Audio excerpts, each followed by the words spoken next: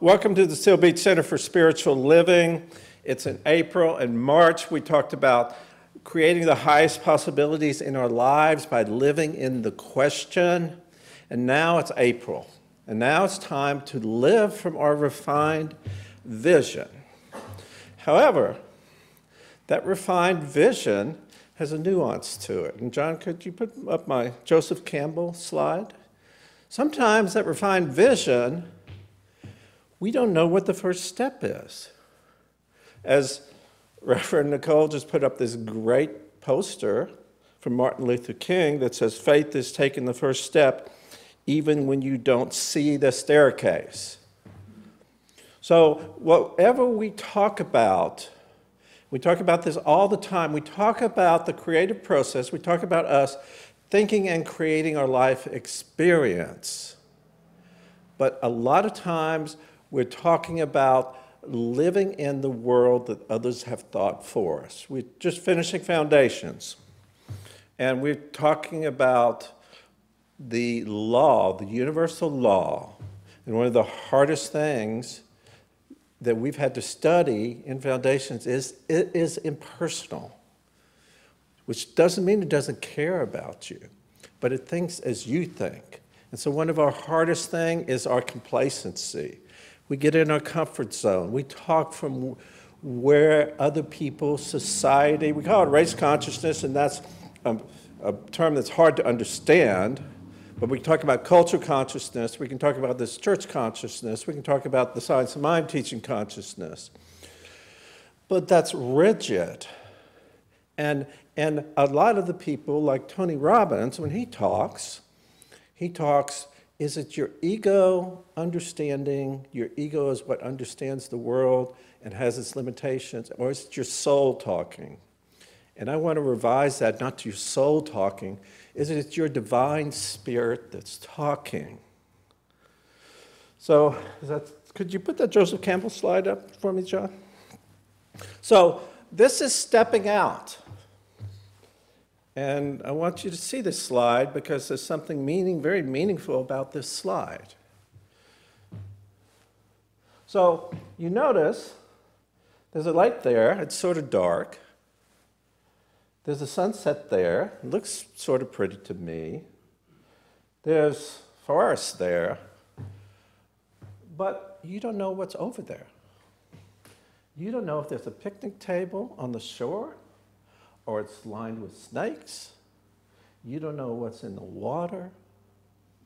But you have to trust the process that if you're doing your work right, if you're doing your faith right, that process is what is your greater yet to be. And your greater yet to be only comes from you. And sometimes we have to let go of this comfort zone. Because to step into this life that Joseph Campbell is telling us, we have to let go of all of our great plans. Now, we can hold on to those great plans, and we can execute it, and we can get a result that's probably pretty good. At least a lot of people will tell us it's pretty good. But that plan is not our greatest yet to be. That greatest yet to be is coming from whatever you want to call it. In vernacular, your divine soul, but your divine purpose, your divine entity is not dependent on anything you've ever done.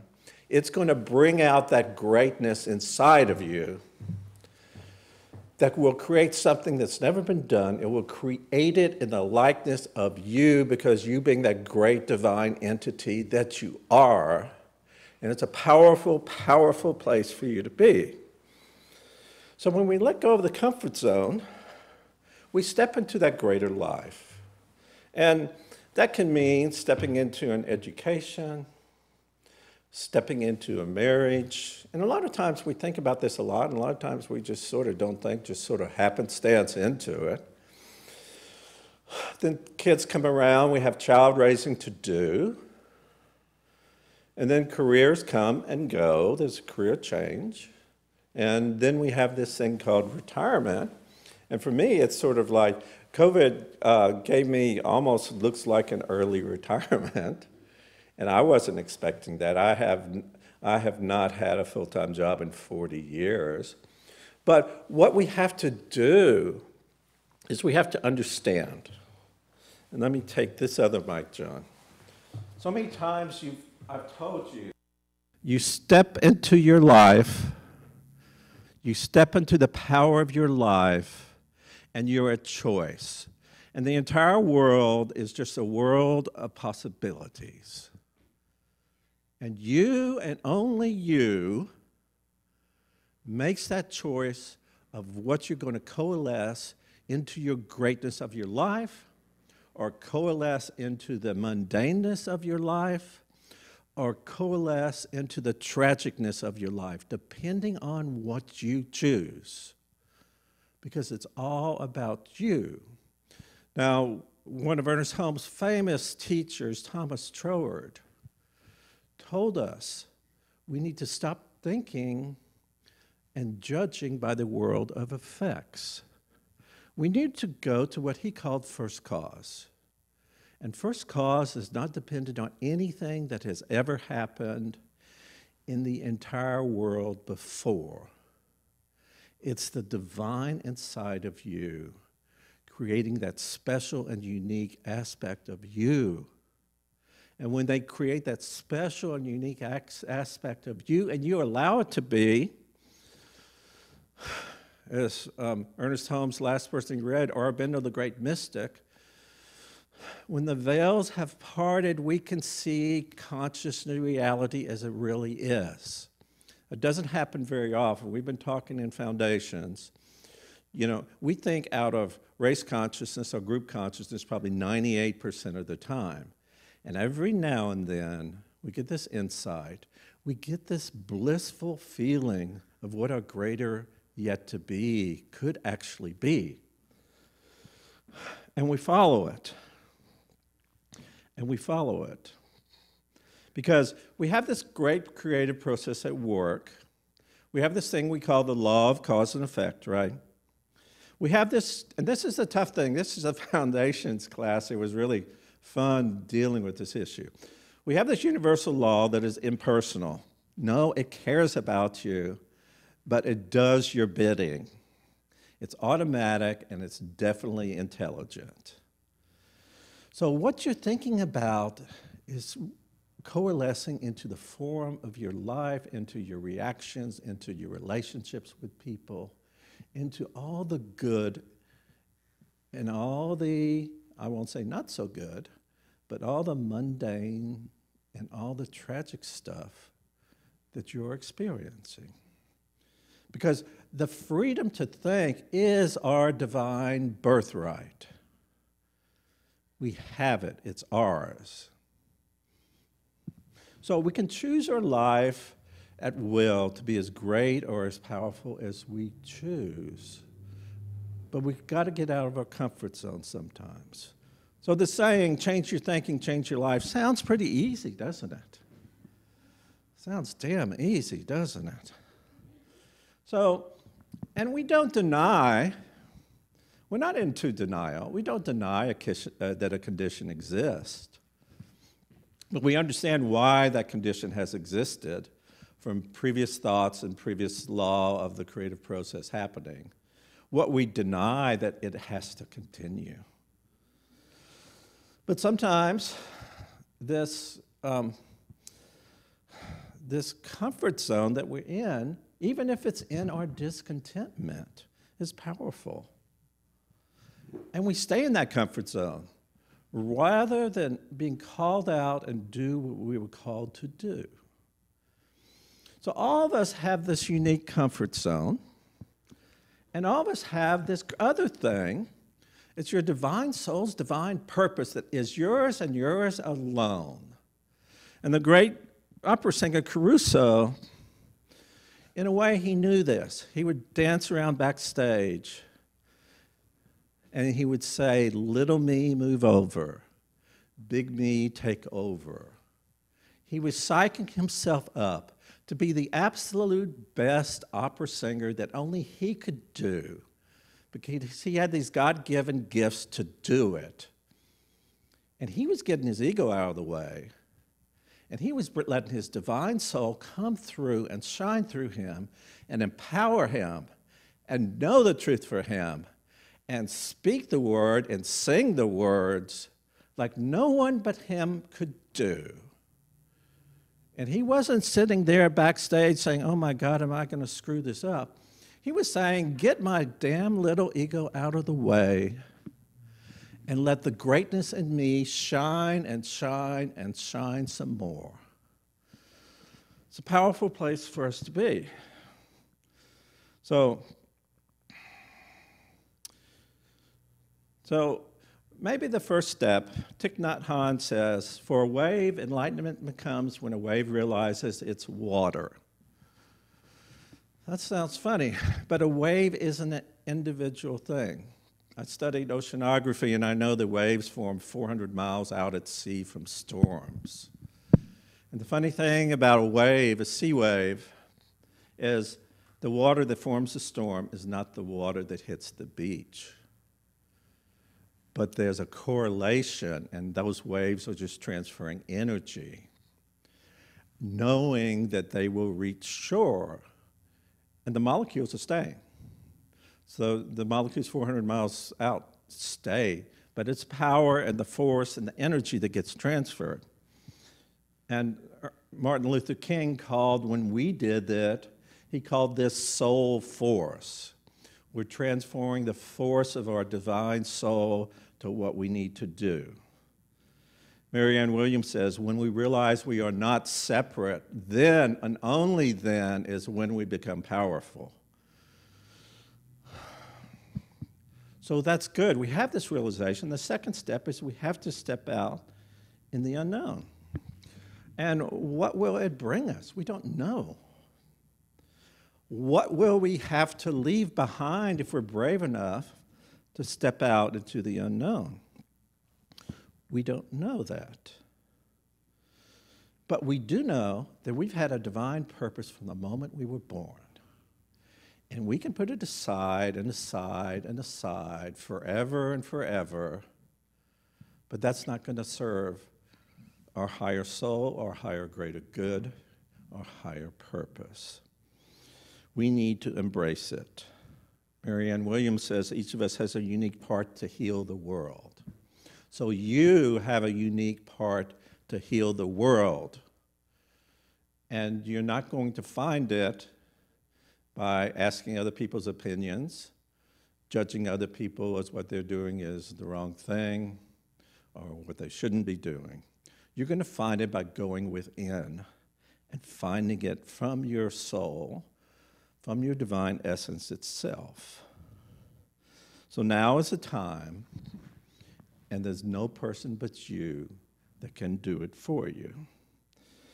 And so the third step is, that's fine. We know the first step is, we know we have to be connected. Second step is, just as we've been talking about, we need to be ready to leave some stuff behind. We need to be ready for this vision of a higher, greater to be for you and for I to show up. And now is the time, and you are the person. But the Science of Mind principles helps us in this. It leads us into a point of finding spiritual, emotional, physical, and financial awakening. It does all of that because we are part of this creative process. We are not a result of something acting on us. As we think, we influence what our world looks like. As we think, we influence how much love goes out in the world. As we think, we influence how much joy goes out in the world. And when we think, we influence how much of a compassionate world that we absolutely live in. So now is the time for your good to be strong, your conviction to be strong, and your faith to be strong. So, John, could you give me my first Ernest Holmes quote?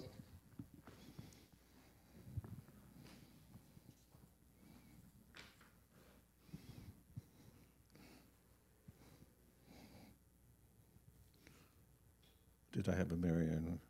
Yep. The greatest gift life could have made to you is yourself. You are a spontaneous, self-choosing center. In the great drama of being, the great joy of becoming, the certainty of eternal expansion.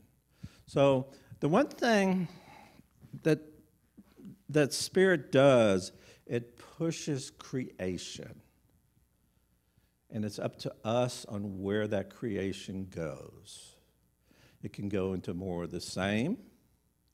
It can go into a very limited way of being. Or it can go into this divine expression that we have inside of us of a greater yet to be. And that's all up to us. So we need to quit falling back to our comfort zone, to our complacency, to listening to others, to be afraid to step up, to be afraid to think for ourselves. Reverend Nicole has a favorite saying, Ernest Holmes never told us how to think, what to think. He told us how to think. And how to think is to think creative from that essence, from that beauty, from that joy that your soul actually is. But we keep falling back to this comfort zone. John, can you give me that last Ernest Holmes slide? So now we have a bit of a challenge. So we must climb over the rocks of unbelief, pass around the barriers of doubt, and plunge into the stream with faith. So we got to go to this point. We got to see reality out there in potentiality. And we have to make a very strong and powerful and enlightened decision about that. And the decision isn't going to come from someone else. That decision is going to come from that greater good, that powerful, spiritual, divine being in you that's in no one else. And that's going to be a decision that's going to create so much good for everyone involved. But we got to step out. We got to step out into the unknown. We have to do that. And so, John, can you give me the final slide?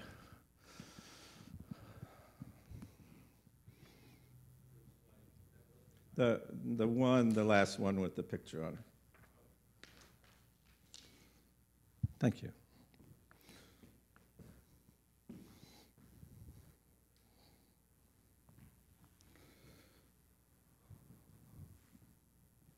So this is my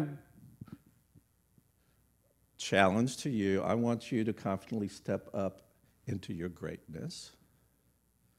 And so there's, a bit of that you can do each and every day. And there's a powerful place for you to step into your greatness. And I know that a week or two I shared with you, now that Reverend Nicole's back from her sabbatical, there's some deep anxiety issues that I'm trying to figure out, and I'm going to do a very deep emotional and spiritual dive to get straight with that. But instead of me taking a sabbatical, I changed my mind. So now I don't think, I know, because it's great. The Buddhists have a saying, when you realize reality as it really is.